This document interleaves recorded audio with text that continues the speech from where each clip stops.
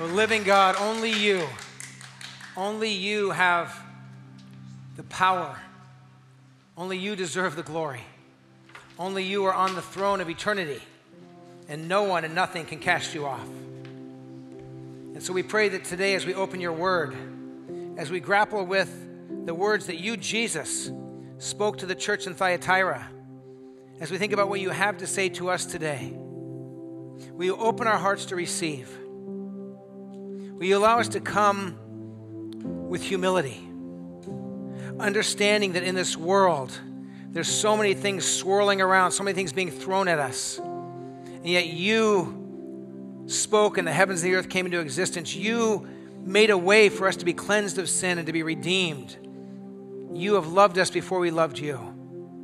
So may your truth and your word and your spirit guide us today and lead us into both grace and truth as we walk with Jesus, you, Jesus, the Lord of grace and truth. Speak to us today, we pray, in your name and for your glory. Amen. Well, we are in week 4 of a 9-week journey walking through the book of Revelation, and we're using the letters to the churches in chapters 2 and 3 to kind of springboard us into the rest of the book of Revelation, the big themes that God wants to come alive in our hearts. And today we land on a theme that showed up also in the letter to the church of Pergamum, that showed up in another place in the book of Revelation, chapters 2 and 3. But it's a big theme, it's an important theme, and it's a challenging theme. And it's simply identifying and resisting false teaching. That anyone who's come to the cross and received Jesus, anyone who's had the Holy Spirit move into them and become a follower of Jesus, a Christian, anyone who's seeking to follow and live out the words of this book, the Bible, that we should learn to identify and resist when something is contrary to God's word. And there's plenty of stuff coming at us every single day that's contrary to God's word. From our culture, from the world, from friends, sometimes from our own heart. Sometimes from people who bear the name Jesus, but are speaking things that aren't consistent with the word of God. And so today I'm going to invite you to open your heart. If you're a follower of Jesus, would you open your heart to say, God, I want to understand your truth and hear you speak to me, even if you challenge me with some of the things that I think are true. Because in our world today, people will say to you, well, I have my truth, you have your truth. There's no such thing. There's the truth. There's God's truth, and Jesus came as the way, the truth, and the life. Jesus is the truth. His word is true. And if I built my life on this idea, well, I'm going to just come up with whatever my truth is and live by it. Let me tell you, when I was in junior high, I had a certain truth. I wasn't a Christian, and I lived by it. It was a mess. If you or I come up with our truth, we're going to be in trouble. We have to go with the truth, his truth, the truth of Jesus. And false teaching is dangerous. Jesus is saying to the church of Thyatira, also the church of Pergamum, throughout all the churches, he's saying, you have to know me, know my truth, and resist the false things that come your way. And Jesus gives this warning. And let me ask you, do you think that teaching that's wrong can be dangerous? Do you recognize it? What if somebody said to a little boy or a little girl, came in and they saw a box of rat poison and they said, Daddy, Mommy, what is this? And the dad or mom said, oh, that's candy. It's delicious. Is that a problem? It's not true. It's a lie. But they're teaching something that's false. Does that have consequences? What's the answer? Yes, false teaching. You go, well, that's obvious. Is there anything else that's maybe not so obvious? Well, here's one. And this is going around our world today. If someone disagrees with you, they're the enemy. And you should not talk with them or even be around them and cut off from them. I've talked to more people that are having divided relationships in family and with friends because they bought this lie that just because someone disagrees with you, you can't have a relationship with them. If that was true, I wouldn't be married anymore. Because sometimes my wife disagrees with me, and sometimes I disagree with her, but I always love her. But there's this lie going around. If you don't agree with people, then you hate them. You're the enemy. You can't be in a relationship with them. That's a lie from the pit of hell. It really is. And Satan delights in division. If I didn't have a friendship with people I disagree with at times, I wouldn't have any friends. I wouldn't even be my own friend because sometimes I disagree with myself. There's times where I look at me a year ago and me now, I don't know if I always agree with me. And so there's all these things that can go floating around. Here's another one. There's no absolute truth. There's only relative truth. That's a lie. And God establishes what's absolutely true, and he's the same yesterday, today, and forever. And so as we walk through this letter to the church, we really want to grapple with inviting God to speak to our hearts. And so what you're going to, as I read this passage, and if you have your Bibles, turn with me to Revelation chapter 2. And we'll have the passage on the screens, whether you're at home or in the courtyard or in the family worship venue or in here. They'll be up on the screens. But I encourage you, if you have a Bible, to open it up. If you have a Bible app, to open it up to Revelation chapter 2. And as I walk through this passage, I want you to notice two things. One, I want you to notice that Jesus is both affirming and challenging. So notice where Jesus affirms, and notice where he challenges. But here's the big thing that I want you to notice. As I walk through this passage, I want you to notice how Jesus feels about false teaching. Because it's Jesus speaking to the church. How does he feel about false teaching? So look with me at Revelation chapter 2, beginning in verse 18. To the angel of the church in Thyatira write, these are the words of the Son of God. This is Jesus speaking. These are the words of the Son of God, whose eyes are like blazing fire, whose feet are like burnished bronze. And here's what Jesus says to the church. I know your deeds, your love and faith, your service and perseverance. Man, you're hanging in there. And that you are now doing more than you did at first. Just pause there for a minute. Do you see how Jesus begins? He says there's 5 different things he wants to say to his children, to his church. I see these things that you're doing. These are good things. Your love, your faith, your service, your perseverance. I see your good deeds. He celebrates those. He does that with you and me. He wants us to know when we're walking with him, and he delights in that. But then there's a nevertheless in verse 20. And it kind of turns on this hinge of the nevertheless. And now Jesus says, I love these things about you, but there's something else going on that if you don't deal with it, it could corrupt all the rest of it. So Jesus says, nevertheless, I have this against you. You tolerate that woman Jezebel, who calls herself a prophet. By her teaching, she misleads my servants, the people of God, into sexual immorality and the eating of food sacrificed to idols. Jesus says, I have given her time to repent of her immorality, but she is unwilling. So I will cast her on a bed of suffering, and I will make those who commit adultery with her suffer intensely, unless they repent of her ways. I will strike her children dead, and all the churches will know that I am he who searches hearts and minds, and I will repay each of you according to your deeds. Now I say to the rest of you in Thyatira, to you who do not hold to her teaching, and have not learned Satan's so-called deep secrets, I will not impose any other burden on you except to hold on to what you have until I come. To the one who is victorious and does my will to the end, I will give authority over the nations. That one will rule them with an iron scepter and will dash them to pieces like pottery. Just as I have received authority from my Father, I will also give that one the morning star. Whoever has ears to hear, let them hear what the Spirit says to the churches. Whew. There's a lot there. It's an intense passage. And Jesus begins, I bless this, I bless this, I bless this, I bless this, I bless this. And it's growing. I celebrate that. Nevertheless, there's false teaching going on, and it's destroying people's lives. It's destroying the church. And so Jesus addresses it. Now, I want to be really clear as he says, this woman, there's this woman Jezebel who's teaching false things. Her name probably wasn't Jezebel. Jezebel was the name of like the worst woman character in all the Old Testament. Ahab's wife, she tried to destroy the prophets. He's probably saying she has kind of like a Jezebel spirit. She's acting like Jezebel did. And we'll talk more about, as he talks about her children. Her children are probably her followers, people that are buying into what she's teaching. But we have to understand the seriousness with which Jesus takes this. But he deals with Jezebel here. But if you go back to the letter to the church in Pergamum, he deals with the teaching of Balaam that Balak taught him, and same issues, food sacrifice to idols, sexual immorality. Also, the teaching of the Nicolaitans comes up twice in the letters to the churches. And so there's false teachers, both men and women. They're in the church, and they're teaching things that do not honor God, that aren't true to Scripture. And it's destroying the church. It's taking the good things that God is doing them, and it's it's damaging all of those things.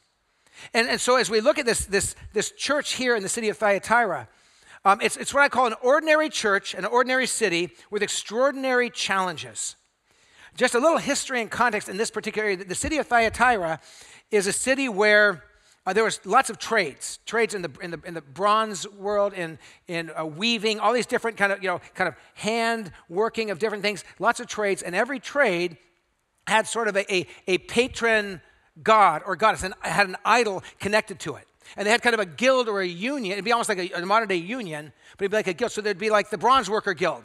And if you worked in the work with bronze, you were kind of part of that guild. And then when they would gather, you'd have festivals and eat food, sacrifice to the idol, the false god of the bronze guild. And that was true for all the guilds. So there's this complicated thing where I'm a Christian. I don't believe in that, but when I walk into the workplace, there's stuff that they're trying to have me do that goes against what I believe. Has the world changed at all? No. Whether you're in a school, a workplace, a neighborhood, sometimes in a family. When I became a Christian, I was in an atheistic family. So there were things my family believed and held to that I didn't believe. But that was part of the challenge in Thyatira, is that there's all these things going on in the city, and then it's starting to creep into the church. And people are teaching things that are inconsistent with the Word of God. It was a radically secular culture that made it difficult to be a Christian. And I think we still live in that. I think in every chapter of history, that's kind of the reality that people face. And there's something going on where Jesus is addressing the church. And again, Jesus, the Son of God, whose eyes are like blazing fire, whose feet are like burnished bronze. It's Jesus. He speaks the truth to this church. And I'm going to show you a picture now. In just a moment, I'll ask her to come on the screen. And here's what I want you to do. When you see this picture, I want you in one word to define what the problem is. What is this picture trying to? It's trying to solve a problem. Okay? Look at the screens here. Look at your screen at home. Here's the picture. Now, when you see that, you probably don't think, oh, they're having a carnival. Let's invite over the neighborhood kids and have them go inside of there, because the kids could die. In one word, what's the problem? Termites. It's not like, oh, that's festive. Isn't that nice? Nobody wants one of those things over their house, right? But I think that's the picture of the church, where Jesus is saying, be careful, because false teaching can become like termites. You don't really notice it, but it's eating away at the foundations. And eventually a church just collapses. Or I've seen entire denominations collapse because they start to compromise on what this book says. Can I tell you, as a pastor, if I didn't believe this book was true from beginning to end, I'd be doing something else. I wouldn't be here if I didn't believe that this was the Holy Spirit breathed Word of God. And that the best and only way to live a life that truly flourishes and has meaning and depth is to follow God's ways. I believe that with all my heart. If I didn't, I would pack it up and I would do something else. And I hope for you, if you're a follower of Jesus, you understand that knowing the Word of God and following it is the way to the best life, the healthiest life. Everyone struggles, everyone battles with sin, but surrendering to Jesus and following Him is so important. And that's why Jesus speaks to this church and challenges them. And so as we walk through the book of Revelation, we have kind of these three movements where we're trying to get a picture of what's going on, kind of see the vision. And in a moment, we're going to look at that vision of Jesus with his eyes like blazing fire, his feet like burnished bronze. And what did that mean? So we kind of get in the picture, then get the message. What's God teaching? What's the message God wants us to hear? Okay, how is God speaking to us through the message of Scripture? And then third, getting a move on it. Doing something. How does it impact our life? Change how we live. So a vision of what God is saying, the message of what God is saying, and then action based on what God is saying. So we're going to begin with getting a picture, a vision that's happening here. So in verse 18, we read these words. This is how the letter to the church of Thyatira begins. To the angel of the church of Thyatira write, these are the words of the Son of God, whose eyes are like blazing fire and whose feet are like burnished bronze. These are the words of the Son of God. In all the other letters to the churches, Jesus never used that particular name. He has lots of names, and through the different letters, he does different pictures of him or images of him. But in this one, he says, the Son of God. Why? Because in the ancient world, the emperors were called the Son of God and were considered divine. And in the city of Thyatira, it's a place where there was particularly the cult of Apollo. Apollo was a pagan god, the god of the sun. And so Jesus says, these are the words of the Son of God, not your emperor, not Apollo or the son of Apollo that they worshiped, but Jesus. And then he goes on, whose eyes are like blazing fire, whose eyes are like blazing fire. Well, Apollo is the sun god. And here's Jesus. He's saying, you may worship the emperor, you may worship Apollo, you may worship the son of Apollo, but I am the Son of God, and my eyes are like blazing fire. And my feet are like glowing burnished bronze in a furnace. Well, there were a lot of bronze workers in that city. They could picture the power, the authority, the glory of Jesus. And we should picture that in our minds. Remember the first week of this series in Revelation, I talked about the fact that we're supposed to see Revelation, not just hear it. That John says, blessed are those who read aloud the word of this prophecy, and blessed are those who hear it. We need to, why out loud? Because it's like a dramatic movie that John saw this vision. And we should be captured by that vision. I hope that many of you have read through or listened through the whole book of Revelation kind of in one sitting as one epic drama. You don't watch a movie in 15 parts. You watch it in one sitting. The book of Revelation, and Pastor Sean actually said, I listened to it on my phone. He had his Bible app on his phone, free Bible app, Bible Gateway. So I listened to it. It was 59 minutes, not even a full hour. And I had heard the whole book of Revelation. He says, as I listened, I could picture it in a fresh new way and see the whole storyline and the glory of Jesus. And so his eyes are like blazing fire that he sees, piercing through all things. And that's the glory of our God. And then the picture we should have is not only of the glory of Jesus, the Son of God, eyes like blazing fire, feet like burnished bronze, but also to see how he sees the people. Jesus says, he says, I see in you, as I look at you through my piercing eyes, I see the goodness in you, that you are my people, you are my followers. So he says, these are good people who are really trying to follow Jesus. He says, I know your deeds. I know what you're doing. I know your love. I know your faith. I know your service. You're serving so faithfully. Perseverance. You're hanging in there. It's a tough time of persecution. You're hanging in there. And that you're now doing more than you did at first. So you're loving and you're faithful and you're serving and you're persevering more and more. Let me pause there for a minute. If you are a follower of Jesus, and you don't hear Jesus saying to you, you don't know in your heart that he looks at you and he delights. He says, I see your faithfulness. I see you striving to live for me. I know you live in a tough world. I know that there's struggles and temptations and you battle with things, but I see you striving to live for me. Jesus delights in that. You need to hear that. The Bible says that while we were still sinners, Christ died for us. He knows all of our sins. On our worst day, our most rebellious day, Jesus said, I would give my life for you. That's the love of Jesus. You got to hear that. So when he begins talking to this church and this vision of this church, he says, I know your deeds.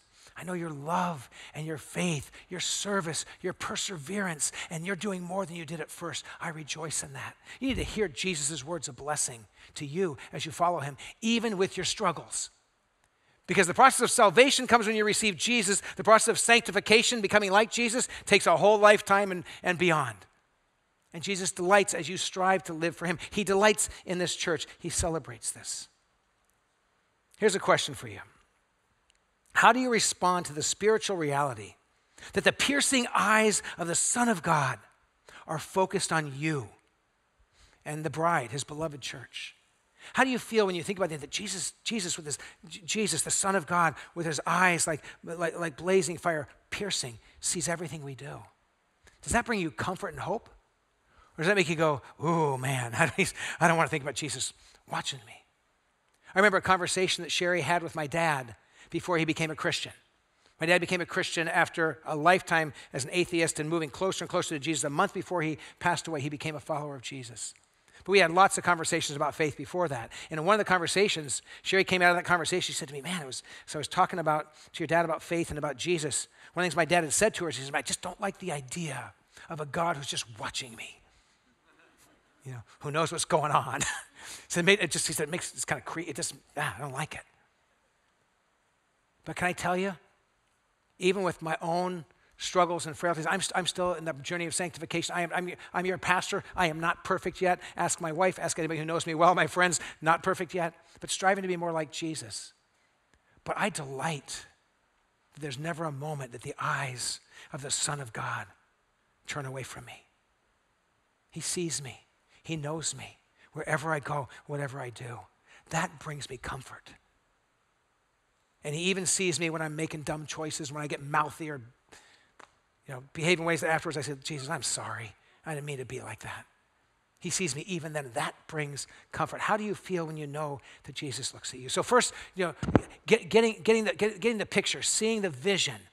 Jesus Christ, the Son of God, eyes like blazing fire, feet like glowing bronze, looking upon his church. That's the vision.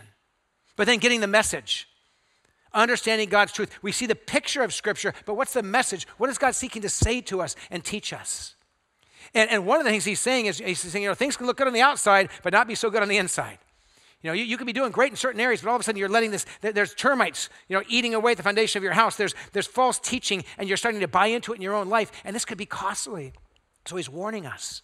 So here's some of the messages that we need to see as we read through this portion of Scripture. Number one, a church to bless and celebrate. That Jesus looks at the church of Thyatira with the false teaching, with the challenges, but he begins and says, I see your deeds, I see how you're living, and I bless you. I see that you're growing in your perseverance, you're growing in your love, you're growing in your faith. And Jesus celebrates them. Can you hear that? In the church and in your own life. But you don't understand, Pastor, I'm not perfect, I make mistakes. No, I do understand. If we had to kick everybody out of Shoreline who isn't perfect, we'd all be gone, including me and Sherry and Brandon. And I could just, it's not that we're perfect, it's that we're being made perfect in Jesus. We're cleansed through Jesus. We'll stand before a perfectly holy God, and they'll say, you are perfectly holy because of the work of Jesus. But as we walk through this life, we're not perfected yet. We're made holy in Jesus, and we're growing in holiness. We're becoming more and more like him. And so do you get the message that Jesus longs to bless his church and longs to bless his people? And we should receive that and rejoice in that. And then another lesson. There is a nevertheless. That Jesus looks and says, I bless this in you. I love that you're striving in this. You're growing in the word. You're serving faithfully in children's ministry or student ministries. I love that you're leading a Bible study. He says, I rejoice. But he says, but nevertheless. And Jesus wants them to know where the corrosion is happening, where the termites are eating through, where things are going to collapse if they don't recognize it. Why is Jesus pointing out where the problem is? Because he loves them. A loving parent doesn't watch their child run toward a cliff and say, have fun, honey. That's not a loving parent. And God loves us. So he blesses what's good, but he shows us where we need to grow. He shows us what needs to change. And we need to listen and receive what he has to say. Nevertheless, he says, I have this against you. You tolerate that woman Jezebel, who calls herself a prophet. By her teaching, she misleads my servants. God's people are being misled through false teaching into sexual immorality and the eating of food sacrificed to idols. So Jesus points out two specific areas, and that's the third kind of lesson, the third message we need to hear, and that is this: the problem with tolerating false teaching. And there is a huge, huge danger here if we buy into and follow false teaching. And so I want to address this, and as I've been studying through the book of Revelation, as I've been really praying and reflecting on this, there's something that's kind of unfolded in my heart that I really want you to hear and understand, because I believe that what Jesus is doing here to the church of Thyatira, to the church of Pergamum, to all the churches, and to the church today, is he's saying to them, there are battles going on that fight against the very things that God wants for us. And he's not dealing with all the potential sins that people struggle with. He just addresses two, because these are two things that kept coming through the false teaching. And I believe that these two areas of spiritual battle actually are an attack against the two primary things that Jesus says we're supposed to be about as Christians. So in Matthew chapter 22, and if you want to turn there, you can. If you want to listen, you can listen. But in Matthew chapter 22, beginning in verse 36, Jesus is having this conversation with the religious leaders. And they say to him, Jesus, what's the most important of all the commandments, of all the things in all the Old Testament? What's most important? And some of you are already ahead of me. You know what Jesus said, but let me read it for you. Teacher, they asked, which is the greatest commandment in the law? And Jesus actually gives two. Here's the response of Jesus. Jesus replied, this is Matthew 22:37. Jesus replied, love the Lord your God with all your heart, with all your soul, with all your mind, with all that you are. This is the first and the greatest commandment. That's number one. Love God with all that you are. And the second is like it. Love your neighbor as yourself. All the law and the prophets hang on these two commandments. So they say, Jesus, what's the most important of all the commandments? And Jesus says, number one, love God with all that you are. Number two, love people. Now the sins that came through the teaching of Balaam, ancient teaching from the Old Testament times, and the sins that came through the teaching of Jezebel and the teaching of the Nicolaitans, these false teachers that were in the first century in these churches that Jesus is addressing, led people to two things: idolatry and sexual immorality. So watch this now. What's the greatest of the commandments? What did Jesus say? Love the Lord your God with all your heart, soul, mind, with all that you are. How do you counter that? If you're the enemy, how do you fight against that? Idolatry. Get people to love anything else more than God. Get people to love themselves more than they love God. To love their spouse or their children or their friends more than they love God. To love their political party and their political convictions more than they love God. To love their hobbies, the things they do for fun, more than they love God. To love money more than they love God. Here's the point. To love anything more than you love God, and it becomes an idol. So Jesus says, what's most important? Love God with all your heart, soul, mind, and strength. What does the enemy do? He brings false teaching that gets people to commit idolatry, love something else more. And the moment you do, God's not on the throne. And you stop living fully the life that God has for you. What's the second commandment? Love your neighbor as yourself. Love people the way you want to be loved. What's one of the primary ways that the enemy devastates relationships between people? He twists and contorts sexuality. Treat people like a sexual object. View people on shows and movies that really treats them like they're nothing other than something to please your lusts and your desires. Sexual immorality is anything that takes sexuality out of the context that God has given.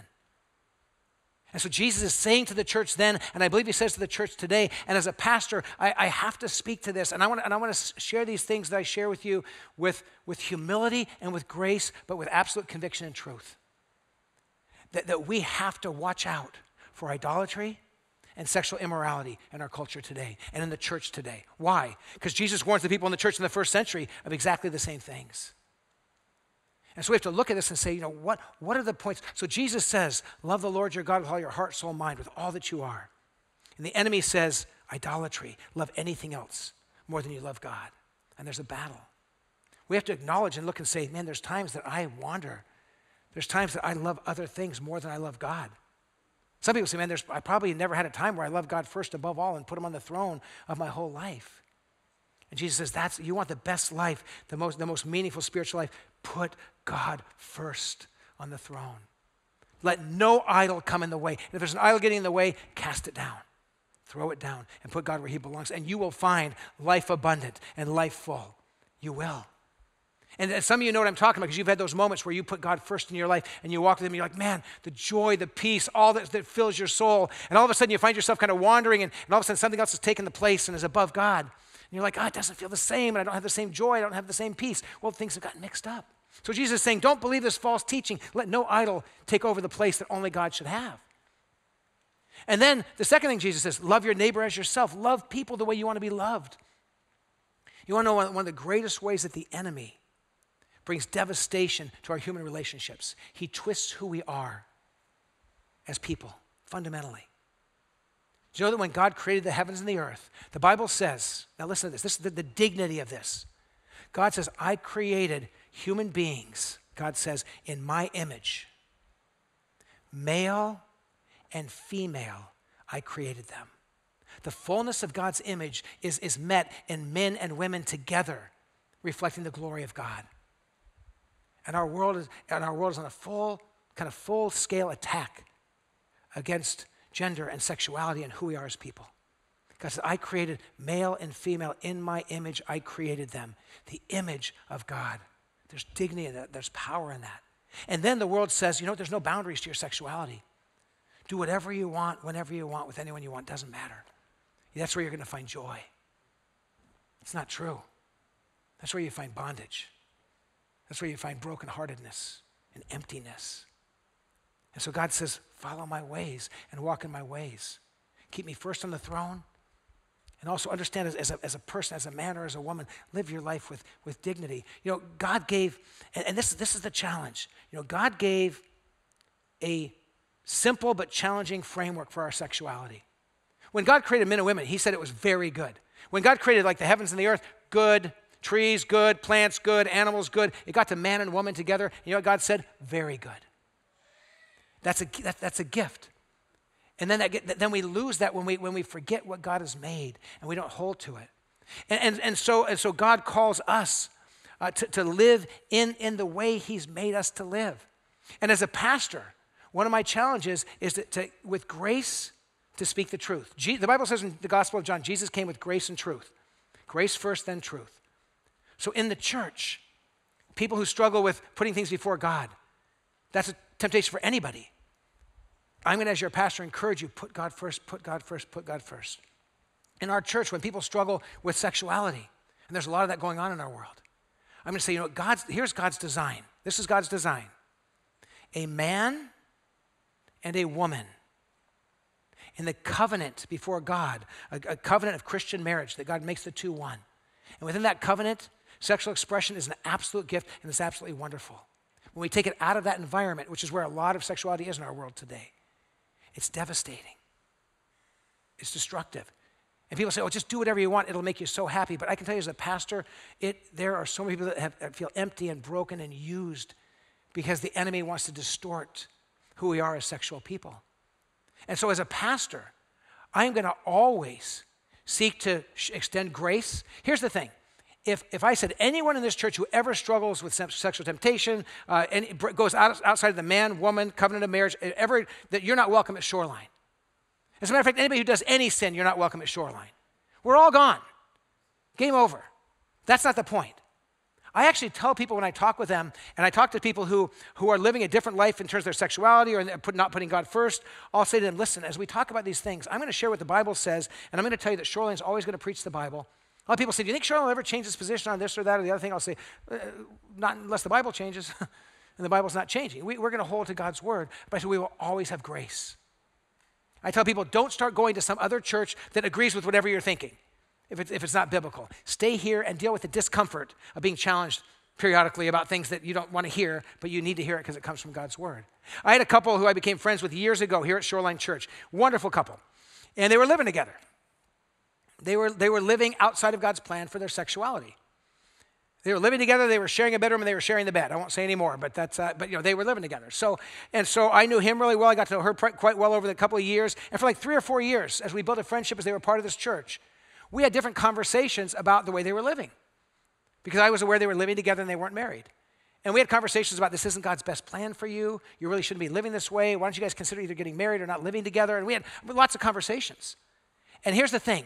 They knew I was their pastor. They knew I loved them. They knew I totally disagreed with how they were living. And they felt comfortable to come to this church and keep listening and hearing God's word and being part of this church, even though they weren't living in a way they should be living. One time, and many conversations over the years, one time I came, they were together, and I said something to him. I said, hey, how are you doing? And this was his response. He goes, still living in sin. That's his response. And I said, hey, I'm a pastor. I can marry you right now. And she goes, whoa, whoa, whoa, whoa, whoa. She's like, whoa, slow down. I said, I could. And she's like, whoa. But after a number of years of that, they came to me and they said, you know what, we believe we need to get married. We need to do it right. They said, Pastor, would you marry us? And I said, I would be honored if you stop sleeping together until you get married. Seriously? That was his voice, if you didn't pick that up. He goes, seriously? I said, I'm dead serious. I said, I love you. I care about you. And I want God's best for you. So if you will agree to not live in sin, I will agree to walk the road of walking with you towards getting married. And I'd be honored to do your covenant of Christian marriage celebration. It's not just a legal document. It's a covenant before God. And they committed to do that. A couple months later, he came to me. He goes, this is really difficult. And I said, yeah. I understand. I was engaged to my wife for a year before I married her. And there's times I had to fight her off like you can't imagine. Strong Dutch woman, too. Aggressive. Anyway, that's a whole other sermon. That's like a conference. I said to him, but here's the thing. Can I tell you something? After, and for a whole season, they honored God's way, got married. And I cannot tell you how many times in the last, I think it's been about 3 or 4 years, maybe the last 3 years, one or the other has said to me, it is so good to live according to God's plan. This is so good for us. It is so much better. And I said, yeah. But can I tell you, as I share that with you, There's not one of us sitting in this room, there's not one person at home online that doesn't have some area that we're struggling with where God says, this is my perfect plan, and we're struggling with how we care for our body or how we exercise or how we eat or what we view or how we treat people, how our mouth goes or in our sexuality. I mean, I don't sit up here, I'm judge, jury, and executioner. That's not what a pastor's called to do. I'm called to speak the truth of God's word and to show grace because it's a journey for every one of us. But as I walked with that couple, they came to the point where they looked back and they said, oh, we wish we would have followed God's plan earlier.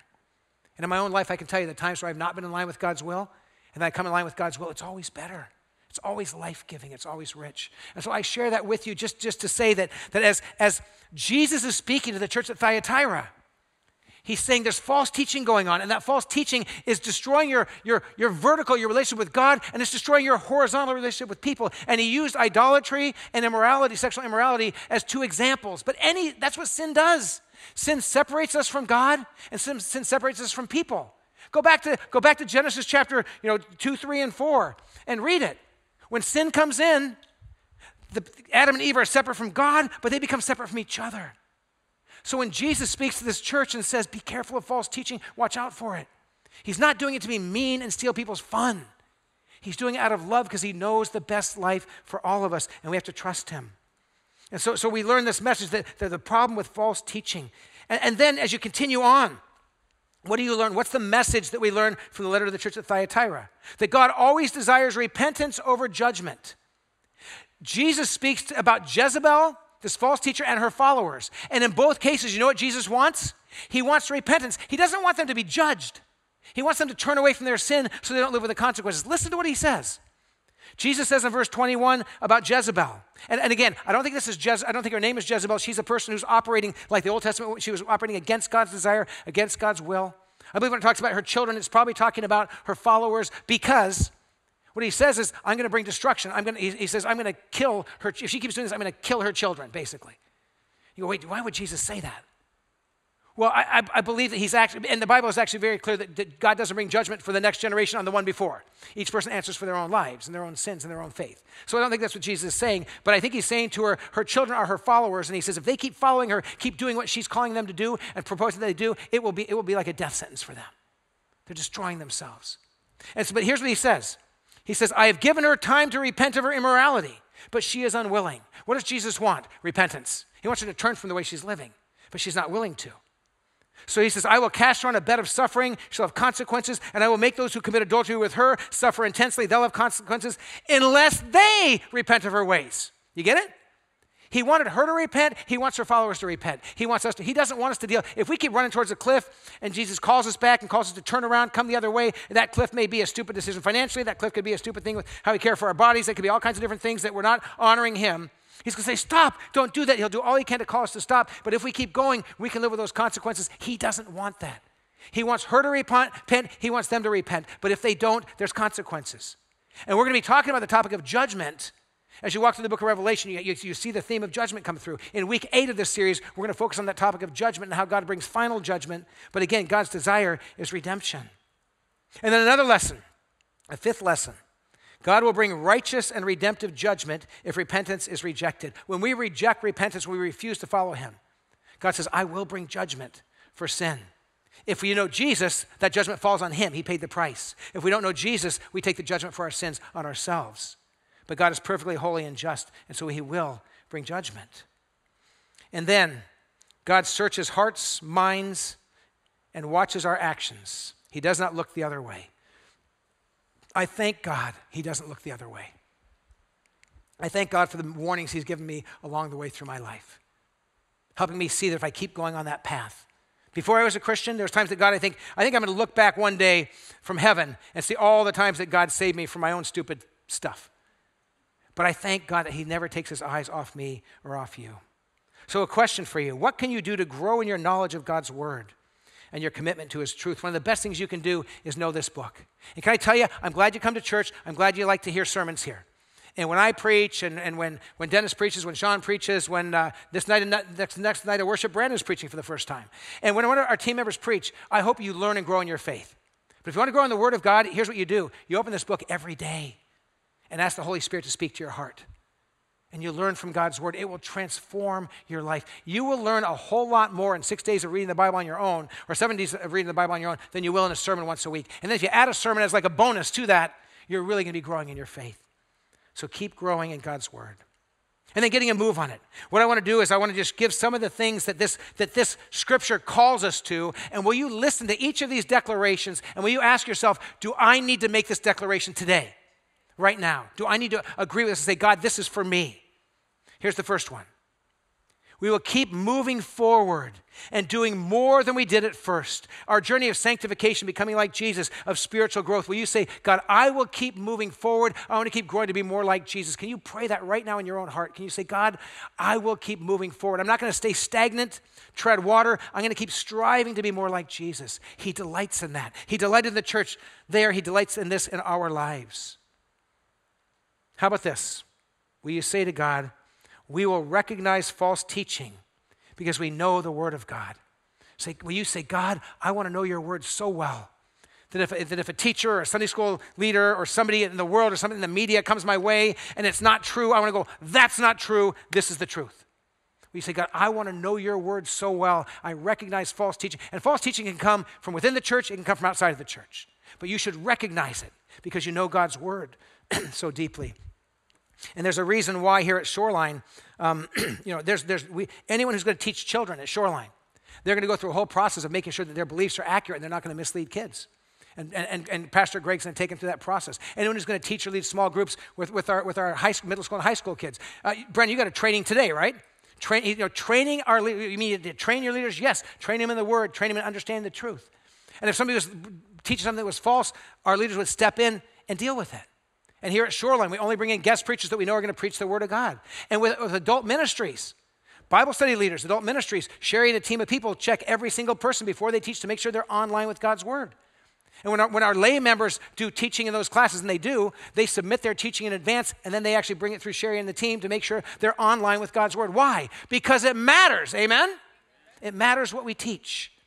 And so we'll recognize false teaching and we'll stand against it. We will repent of sexual immorality, no matter how acceptable it might be in our world. God has said, this is how you flourish. This is what brings you life. And I tell people that are living outside of those boundaries that I talk to in the church, and I talk to people who struggle with all kinds of things. I tell them, stay here, keep coming here. You will be loved here, but you'll also be challenged. Like we're challenged in every area of our lives that we need to grow. We will repent of idolatry, no matter how common it is. I will not let anything take the place of God. No person, not myself, not my hobbies, not my political convictions, not what my friends believe, not money, nothing. If anything takes the place above God, I drop it down. I say, God, you rule over all. Will you make that kind of commitment? We will search our hearts and minds and watch our deeds. We'll search our hearts. Say, Lord, am I walking with you? Am I following you? And then verse 25 calls us to declare this. We will hold on to what we have until Jesus returns. We will hold on to what we have until he returns. Jesus, this is our prayer. In a world that floods us with false thinking and false teaching, we want to know your truth. And Lord, your word gives us that truth. I pray for each person listening today, whether they're online or on campus, that no person will listen, and if they feel challenged because something came their way that disagrees with how they live their life, I pray they will not shut down and not listen, but I pray that they'll go to your word, they'll grapple with scriptures, they'll call a pastor here and talk and pray and look at your word together. And Lord, we who name the name of Jesus want to follow the ways of Jesus, even when our natural inclinations may be against that. May the supernatural power of your presence, Jesus, give us the strength we need to walk with you and follow you in all things. We pray this in Jesus' name. Amen. If you're able to stand, would you stand with me? I want to give you one invitation, and then I want to send you off with a word of blessing. And here's the invitation. We have an event coming up on October 30th, kind of this fall festival, this celebration, and it's for kids. It's all outdoors, and we're going to have stuff like this. We're going to have kid-friendly games, trunk or treat, crafts, pumpkin painting, food trucks, inflatable slides. The big screen that's out there, the 20-foot screen, will be fun, kid-friendly video games that they're going to play on a 20-foot screen. All kinds of stuff for kids. invite your own kids, invite your grandkids, invite neighbor kids to come and be part of that. And then if you could serve, bring some bags of candy in the next, between now and then, and just drop them off at the Connection Center in the big bins there. So we have candy for the kids. If you can volunteer at the event, we still need 55 people as of the beginning of first service, 55 more volunteers. It would be such a blessing to the kids for you to just to show up and help out with one of the games, have fun with the kids. It's a 3-hour time frame. Come be part of that. Again, donate candy. Any way you can be part of that. I'm excited because my wife announced to me what my outfit's going to be, what my costume's going to be. And there's nothing I love more than somebody else putting me in a costume. So you'll get to see if you show up on that day, and it's going to be a ton of fun. But I want to send you off with a word of blessing. I want to let you know if you want prayer, if you're at home and you want prayer, on the screen you see that email address. You can send us your prayer needs, and our prayer team will pray for you. Or if you call the number you see on the screen, they'll pray for you right now. And if you're here on the campus, anywhere on campus, come in here. And we have people on both sides, yes, that are ready to pray for you. So we got prayer teams all along the walls. Come on inside, be prayed for. And if you're new at Shoreline, thank you for coming. Thank you for being with us online, on campus. And if you're online and you're new, just text the word welcome to the number you see on the screen, and we will connect with you online. And if you're on campus, all you need to do is go by the Connection Center right through the lobby, go in there and say, I'm new, and they want to give you a little gift bag. Thank you for coming, and answer your questions and give you a warm personal welcome. As I close our time together this morning, I was just reading God's word, not for you, not for the church, just for God to teach me. And as I was reading the scriptures, I'm going through Romans, so I was in Romans 11. As I came across this little doxology, this word of praise at the end of Romans 11, it was just like God put on my heart, that's how you close the service today. I had something else in mind, but when I read this, it was like God said, that's the closing word. So just quiet your heart and let these words, just by the Spirit of God, kind of fill your heart and kind of come over your life. Oh, the depth of the riches of the wisdom and knowledge of God. How unsearchable his judgments and his paths beyond tracing out. Who has known the mind of the Lord? Or who has been his counselor? Who has ever given to God that God should repay them? For from him and through him and for him are all things. To him be the glory forever and ever. Amen. God bless you. Have a great week, and we'll be back continuing in Revelation next week. Have a great week.